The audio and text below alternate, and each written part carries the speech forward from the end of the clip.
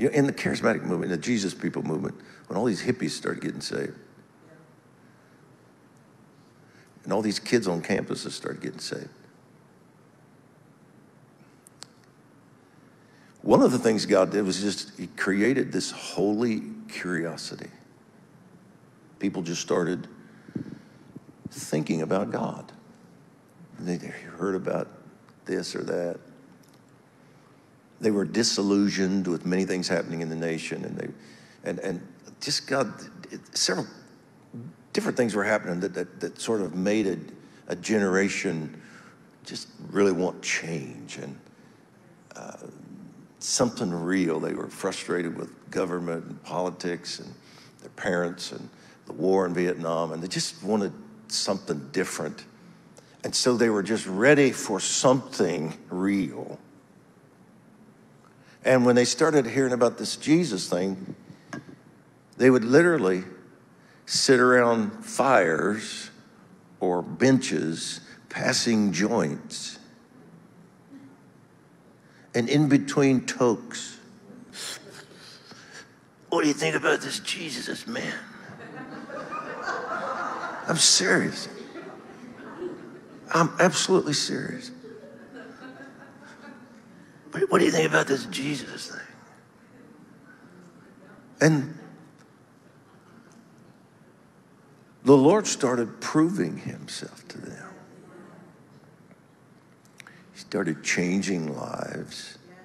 They started believing, becoming born again, and this hippie revival happened. I remember when the hippies started showing up at Bible school, Christ for the Nations. It was like, who are these people? They don't have shoes. Long hair. There's no protocol. I mean, if the speaker said something that they really liked, they'd just jump up on the front row and go, oh, ooh, that was so good. You'd have to talk to them later and say, you know, just kind of hold your praise and your excitement a little bit.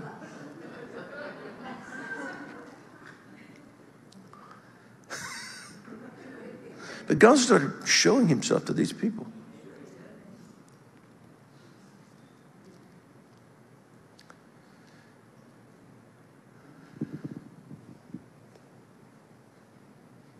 You know how much, some of you do anyway, you know how much I love the story of the man at Gate Beautiful.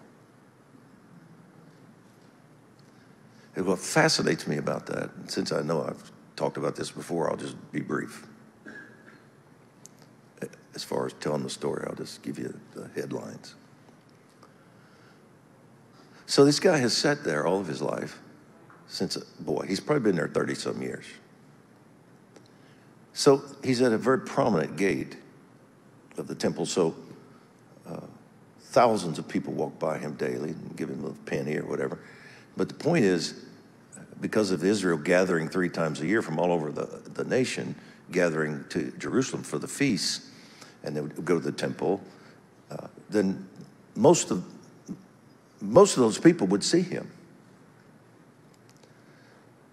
And so whether they knew him or not, the entire nation knew, most of the nation probably knew about this guy. I mean, they probably walked by, many of it probably flipped him a penny or two. Jesus walked by him dozens of times, maybe hundreds of times, and didn't heal him. Because God was saving the miracle for the right time. And this is what I didn't know, that the name beautiful doesn't mean pretty or attractive. It means right time. Horeos. It is translated beautiful. It's okay to translate beautiful because that became a true derived meaning of the word, but it's circumstantial beauty. When the right circumstances, people, places, time, all come together in the right way, it creates a beautiful thing. So it's the Horeos gate, which means right time. So when you put the symbolism into the story, you realize God named the gate. He put the person at the right gate so that at the right time he could work a miracle that the entire nation would see and know there is absolutely no way this is fake or phony. I've seen him for 30-some years sitting there. I've given him money just like you have, and I don't pretend to understand all the theology, but that is him running and leaping and praising God. So when Peter gets up and starts preaching, seizing the moment, this was done in the name of the Jesus we're preaching to you. He is alive. He did raise from the dead. He is the Messiah. Revival. Don't tell me he won't prove things to people, to hungry people that need something to show them that this message is true. Because that college over there, or up there, has been telling them that there are many ways to God. Don't buy into this Christian thing that there's only one way. The Buddhists have ways, and the Muslims have ways, and the Hindus have ways, and there are many ways to God, and blah, blah, blah, blah, blah, blah, blah. And they've been so indoctrinated, and then maybe they've come from a Jewish home. They've been told all their life, this Messiah, this Jesus Christ is not the Messiah. So these are sincere people that believe these things, and God is not up in heaven saying, well, forget them because, if they don't believe, so be it. Or if they don't believe I'm the Messiah, then, well, go get somebody else then. That's not his attitude.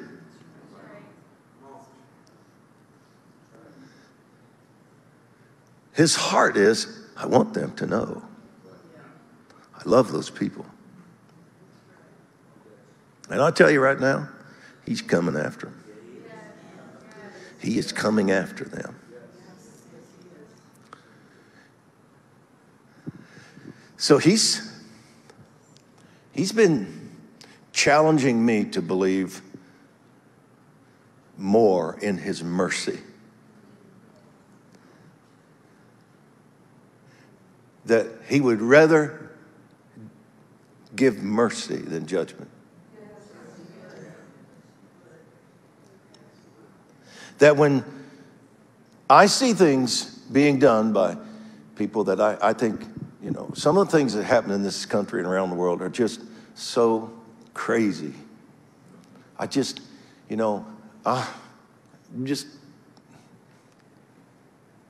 have said before, I guess it's probably true. I don't know why God just doesn't have another flood and just start over and say, I changed my mind, I'm going to do another one. Well, I can tell you why he doesn't do that.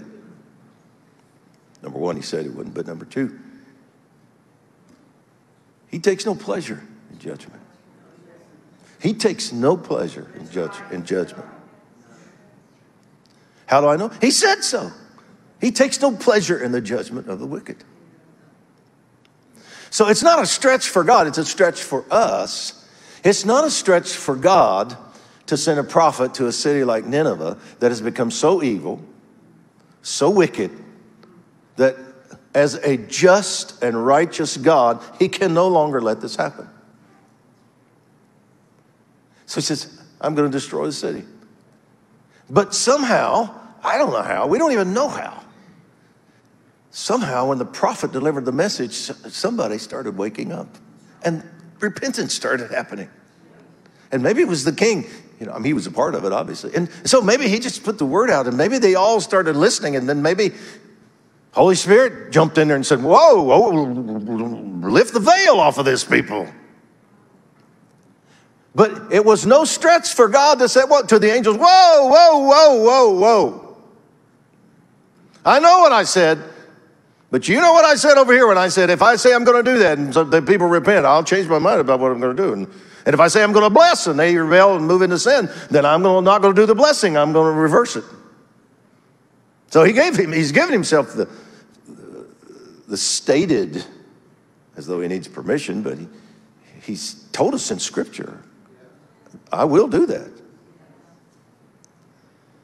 Just because I said it doesn't mean I have to do it.